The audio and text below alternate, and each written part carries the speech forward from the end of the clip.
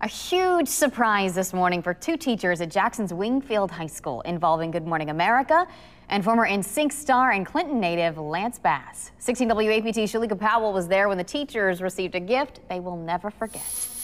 Hey, Miss Johnson! Hey, Miss Evans Gatewood, I'm TJ Holmes with Good Morning America. This is Lance Bass from NSYNC. How's it going, guys? And hey, do you want to tell him? Should I tell him? You want to tell him? You tell him. Let me tell him. All right. Guys, we are live on Good Morning America right now. Let's go tell him what we're doing. Let's tell him. It's a surprise of a lifetime for two teachers who go above and beyond for their students.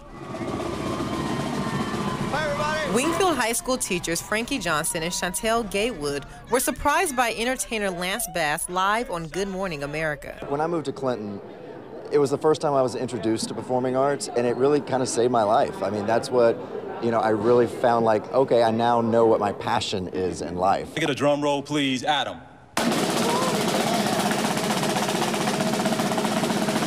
Lance's best friend was the mastermind behind the surprise. Just, a small token of appreciation, I guess, to the hard work that these teachers do. It's heartwarming, and I don't really know what to say right now. After shedding a few tears, the teachers were speechless. Frankie calls it a big honor. It's actually hard to get students involved into things when you don't have that financial backing. So to support us and other schools like this is a great thing. In addition to having two teachers honored on Good Morning America, the school received this $15,000 check from Cameo to help support the performing arts program. No, it's just me. Cameo is a video sharing website where fans can pay celebrities to record custom video messages.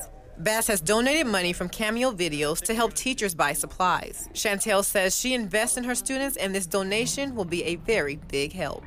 So it's just being able to get quality things, not having to necessarily count every penny as tightly. The value of our visit goes well beyond. Just the kids know that we're thinking about them, for the country to be able to see what these teachers are going through and to think to themselves, you know what, maybe I should help out that teacher. Considered to be the bourgeois, The teachers say they will continue to do everything they can to help their students out. In Jackson, Shalika Powell, 16 WAPT News.